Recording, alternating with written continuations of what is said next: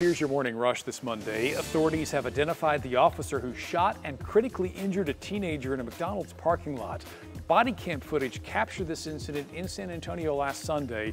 We do want to warn you, this video is very hard to watch. Get out of the car.